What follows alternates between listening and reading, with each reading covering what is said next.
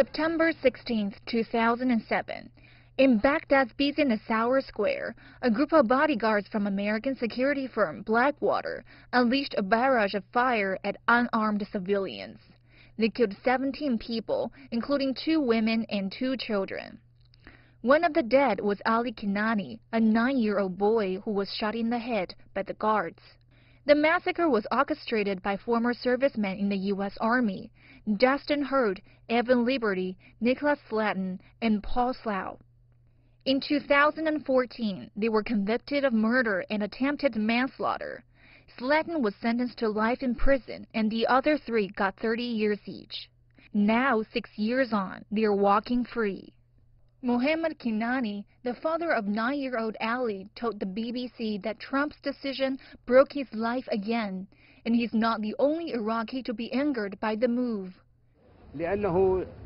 Iraqi's blood is not cheap.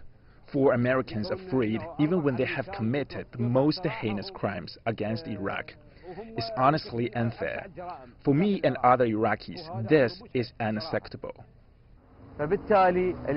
Today, they proved their occupation, that whoever killed Iraqi people can just walk out of the prison.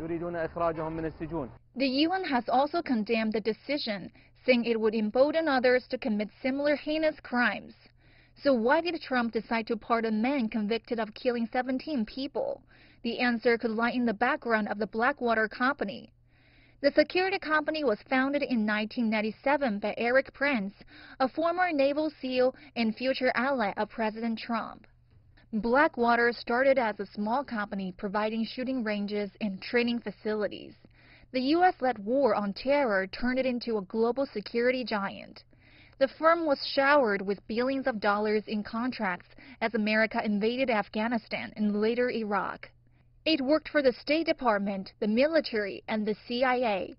The company's bodyguards were assigned to protect diplomats, military convoys, assist the army, and undertake covert missions.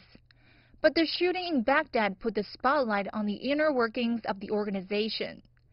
A U.S. government investigation found that the company was inflating their bills, guards were drinking on the job, and violating government security protocols. Eric Prince sold Blackwater in 2010. But since 2015, the former contractor has developed close links with Donald Trump. His sister, Betsy DeVos, is the education secretary in the Trump administration and has acted as an informal advisor to the president.